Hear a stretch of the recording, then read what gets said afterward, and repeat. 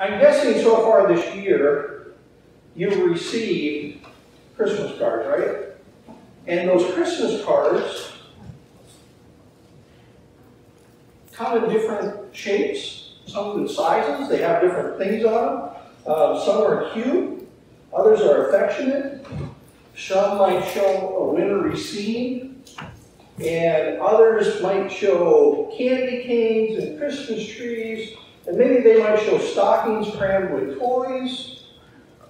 And yes, we each will probably receive that beautiful card with the Christmas story on it, won't we? That has the nativity scene in it. And maybe it's painted, maybe it's etched. And on that card you'll see inside maybe a stable, the oxen, and sheep and shepherds leaning on their staffs. Some will maybe even have the wise men from the east, and angels hovering over them with trumpets. And at the center you'll always see what? Mary, Joseph, and the baby Jesus in the manger. And the baby Jesus is wrapped in cloth. And he also has usually a halo over his head, right? And the reality is, we cherish that story, don't we? And some of the cards, we've received quite a few cards this Christmas.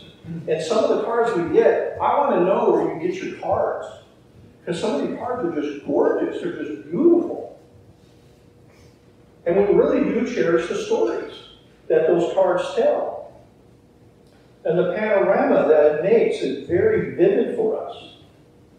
But it also makes me wonder, I wonder if those of us who encounter Christmas this way, year in and year out, if we see and hear the message, as fresh as that card is that came to us this year, is the message that we're getting as fresh.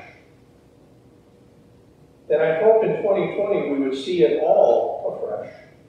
If we really open ourselves to receive the Christ Jesus announced by our cards and our carols that we sing. And now we're going to sing here Thursday night at the Christmas Eve service. And by candlelight. I hope we would realize just how precious that gift is, which God has given. And it's a gift that God has given, and it's a gift that is desperately needed. But do we? Do we receive it? You see, we love the manger scene. We really do. We all do. Believers and probably non-believers alike love the manger scene of baby Jesus. But when he becomes the man, Jesus the Christ, and says, repent, for the kingdom is here, I think the view of him changes that. And the reason why I'm asking this or even saying this morning is because that's what the Gospel of John, chapter 1, talks about. It includes very striking mentions of what happened on that first Christmas. The meaning of Jesus Christ, which I think we can sometimes forget.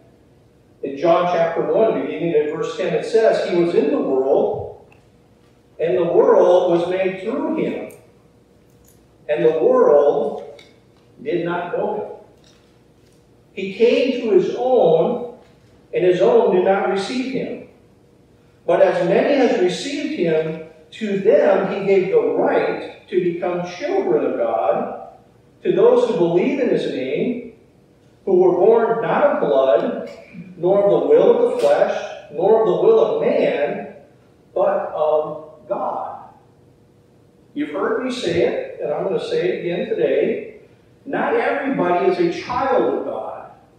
Everybody, all of humanity, since the inception back in Genesis, all the way through when Christ returns and everything in God's plan is done, every human being is created in the image of God. We're his image bearers. But according to what we just read, it's through faith in Jesus Christ that we have the right to become a child of God. And see, when you start studying the Gospels, each of the Gospels presents Christ in a different picture. As I heard Charles Swindoll say many, many years ago, he said, when you read the Gospels, it would be just like if I gave you each a camera and say, now go in Cape May and take the pictures of what you want, and we bring them all back together. We're all going to have different pictures. There's going to be some similarities, but you're going to look at it from a different angle. And that's what the Gospels do. They all share a message. Matthew emphasizes his kingship, that he's king. Mark emphasizes his servanthood. John looks at the powerful presentation of Christ as the great creator God of the universe. And Luke looks at his manhood. So John looks at it in a different light. And his vision of Christ has been used countless times to open the eyes of a non-believer. Just read the first verse in John 1. It says, in the beginning was the Word, and the Word was with God, and the Word was God. It's a powerful picture. And it says that the world, though, did not know or accept him. Why not? The Christmas story, for all its beautiful cards and accolades and lovely aesthetic decorations and gorgeous music this time of the year, provokes a crisis, I think, of recognition. Anybody have an idea what the world population is right now? 7.3 billion. That's the current world population. And roughly 1/3 of that population, they say, are Christian. Really? 1/3 of 7.3 billion people, which is roughly what? 2.5 billion people are Christian. Look at how broken our world is. I think there's a recognition issue. Because if that's true, why does our world, our country, our state, our county, our city, our homes continue to push God out, to disobey God? I remember years ago in a midweek Bible study, a young lady made the statement, God will not ask me to go outside my comfort zone. Yeah. I'm sorry. A lot of us chuckle. But she was serious. She said, God will never ask me to go outside my comfort zone. I can tell you, since I got into full-time pastoral ministry, it's when I get outside my comfort zone where God really uses me. And that's where I really grow, really. Truth be told, most of us hope for a Savior is not what we get. I believe that we look for and what we expect is what we want in a Christ, small c, frequently binds us and runs into issues with Christ, the big C. He came to his own, but his own people did not accept him. The Word became flesh. Comes to us as a stranger. It comes to us as an outsider, as one with no place. Even Jesus said, I don't even have a place to lay my head. For all practicality, he says, I'm homeless. And yet he seeks a home amongst us, but he cannot find it. And the way he came into this world, he was homeless. And yet God knew his son would be rejected. And yet, he still gave the greatest gift that's ever been given in history. You see, the Gospels illustrate from the very beginning that Jesus Christ, the Son of God, there was going to be no acceptance. There was going to be no security. There was going to be no home. In fact, Luke referenced that. To which he tells very bluntly in Luke 2:7 that Jesus comes into the world in a stable. Why? Because there was no room in the inn. And they didn't even try to make room in the inn for a pregnant lady. And Matthew offers an even more vivid account, that narrative we read last week, about the Magi coming. They're following the star. Their arrival at the home, they offer gold, frankincense, and myrrh, which are the gifts that you give to a king. And it comes contained in a story, though, telling of Herod's outright rejection and desire to kill that Messiah. And we would have read more in the story last week, we would have heard that. He went to them and said, hey, once you figure out where he's at, why don't you come tell me, because I want to go worship him too. Though that's not what he wanted to do. He wanted to kill him. Why? Because he felt threatened by it. And yet, it was the shepherds and strangers from a foreign land who sought him out. It wasn't his own. They didn't seek him out, even though he was right there. And after the visit, the family needs to flee the country. Can you imagine that? You just gave birth to a child, and now you've got to flee because there's somebody that wants to kill your child? Folks, this is part of the Christmas story. But yet that's how Jesus spent his first years of his life. On the run, homeless. He came to what was his own, but his own people did not accept him. God knew that. He knew that's what was going to happen. And yet he still gave us the greatest gift ever. But guess what? It doesn't stop there, does it? Because after the Lord's birth, his life and his ministry, he engaged them with what? Parables, stories. And for instance, he comforts us with the way we should look at a world that is so different. Having that kingdom view, a view of how God looks at the world. A world so different with self-identity and the great greed it nourishes and encourages. A world so different as to virtually is unrecognizable really from the scriptures sometimes. And yet Jesus tells the parable of the Good Samaritan in Luke 10. And they ask him that question, well, who's my neighbor? They were convinced that the neighbor would do what? Well, to be like them, would look like them, act like them. And what neighbor does Jesus give them? A Samaritan comes and saves that insider, lying in the ditch, when those who look like the insider. The parable falls on stunned, disbelieving ears, unable to embrace the saving truth. Again, God knew this, and yet he still gave the greatest gift ever given. And Jesus goes and makes friends with what his own people considered social outcasts, extortionists, disabled, mentally ill, untouchable. And because Jesus did that, then what happens? It kicks in a special committee on unorthodox and anti-Roman activities. In other words, they put a church committee together. And what's the verdict? Death to the blasphemer.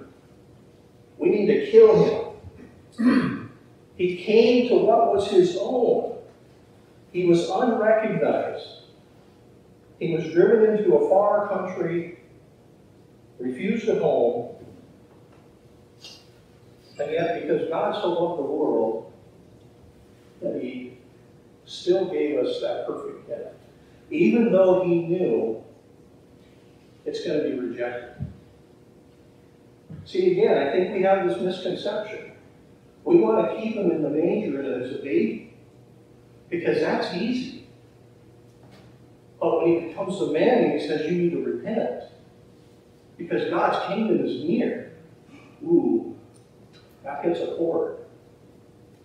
And again, like we read, in the beginning was the Word, and the Word was with God, and the Word was God. He was in the beginning with God. All things were made through him, and without him nothing was made that was made.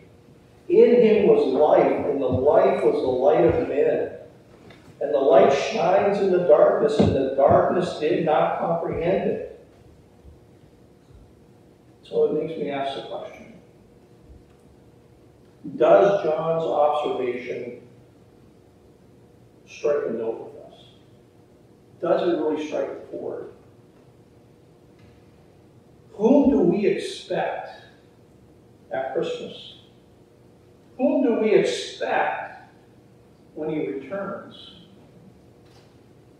When he returns, will he find you as an enemy or a friend?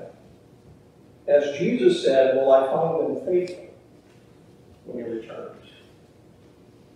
And the reality is, it's your choice. It's our choice. What do we want at Christmas? Do we want that insider, someone who speaks our language, responds to our hopes and feeds our dreams? Someone who recognizes our own as our own and a friend we'd invite over for cider and Christmas cookies? The reality is, Jesus the Christ who offers salvation, that Christ, born outside the inn in animal manure. I don't know if you've ever been in a barn with animal manure. I've been literally submerged in it. It doesn't smell nice. And it doesn't taste good either. But that Christ who began with his life, fleeing for his life across the border, this Christ who made the heroic, hated, foreign Samaritan the good neighbor, this Christ is saying, if anyone desires to come after me, he says, let him deny himself, take up his cross, and follow me. This Christ, this Jesus of Christ was beaten. He was bloody. And he was hanging on that cross outside the city walls. And that Christmas time, he comes to this world. He comes to his own. He comes to this country. He comes to this state. He comes to this city. He comes to this church. He comes to your life. He comes into your home. And he knocks. Because he wants a home in our heart. In verses 12 and 13, he says, but as many as received him, he gave the right to become children of God. To those who will believe in his name, who were born not of blood, nor of the will of flesh, nor the will of man, but of God. We got to believe. Believe in John, believe throughout Scripture is a verb. A verb means action. It requires you to do something.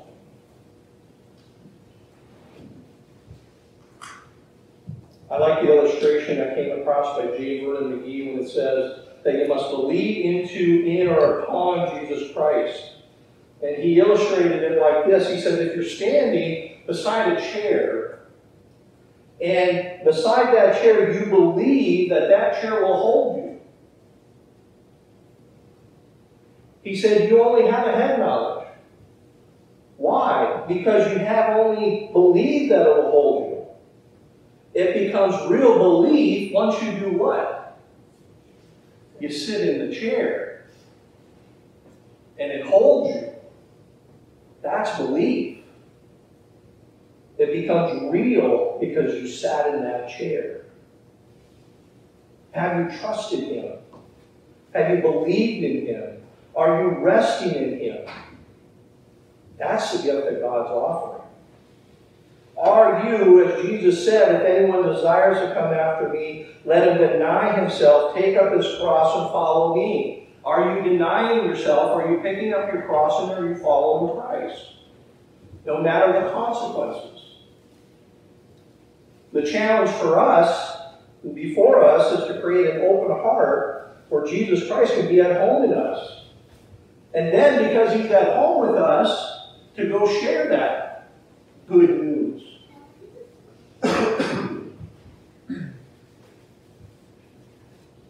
Are we willing to live it out, just as Jesus Christ did? Even though He was rejected, He was persecuted when it happens. I read an article, came across it here earlier this week.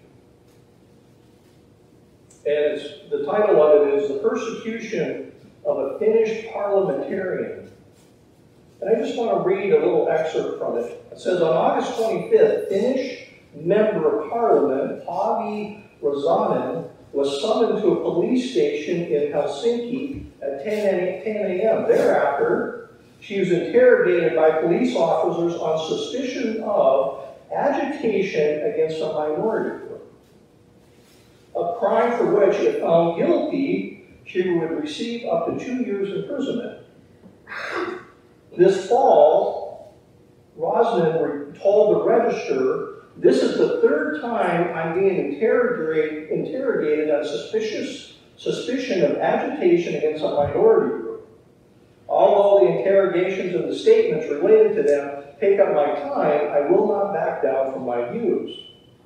So, what are the views that warranted her ongoing criminal investigation? They have to do with whether or not it is legal to publicly confess and teach Bible-based views on man's relationship with God. And what pursued it? What caused it to really kick in? Back in December 2019, so a year ago, this lady is still dealing with this. She went on a talk show, and the question was asked of the panel, what would Jesus think about homosexuals?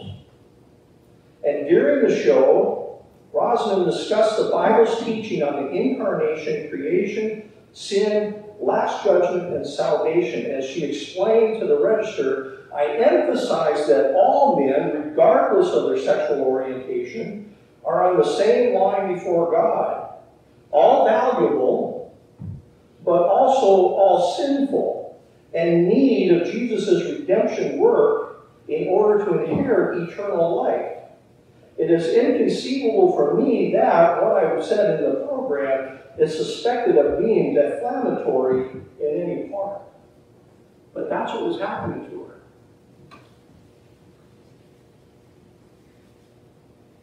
And it's even happening here. It's even happening in this church.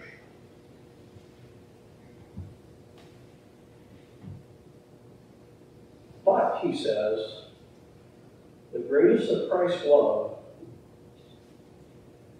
comes from the Father. John concludes in verse 18, he says, no one has seen God at any time. The only begotten Son, who is the bosom of the Father, he has declared him. He has made him known.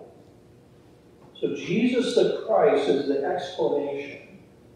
The fancy little term for that is what we call exegesis. It's the explanation of who God is. You want to know who God is? Look to Jesus Christ. The greatness of Christ explains the greatness of the Father. The greatness of Christ's love explains the greatness of the Father's love. And the greatness of Christ's grace explains the greatness of the Father's grace. So in other words, to receive Christ, who is the Word of God, needs to acknowledge who He is and His claim. And you place your faith in Him. You trust Him. And thereby you also yield your allegiance to Him. Martin Luther said it this way. He said, "Oh, dearest Jesus, holy child, Make thee a bed, soft and undefiled within my heart, that it may be a quiet chamber kept for thee. My heart for very joy doth leap. My lips no more can silence keep. I too must sing with joyful tongue that sweetest ancient cradle song, glory to God in the highest heaven, who unto men his Son has given, while angels sing with pious mirth, a glad new year to all the earth. God the giver.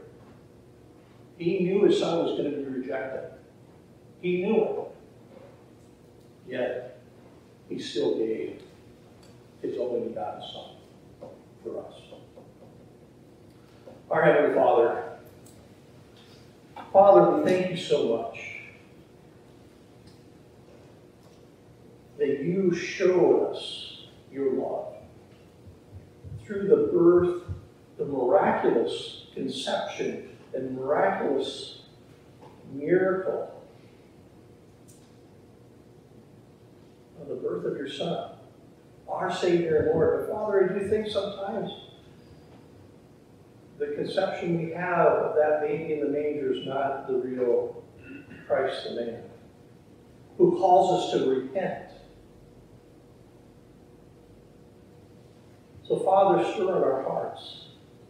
Make your word, the living word, and especially the written word, alive. And as Paul says, to remind us that to be transformed is to be transformed in the renewing of our mind. That we would spend time in your word, especially this time of year, but not just this time of year, but every day, Father. Especially as we draw closer and closer and closer to the day your Son returns. And Father, may our thoughts and may our words and may our deeds be glorifying to you. And Father, that you would find us faithful on that day that you return. And we ask this in the blessed name of the crucified. Amen.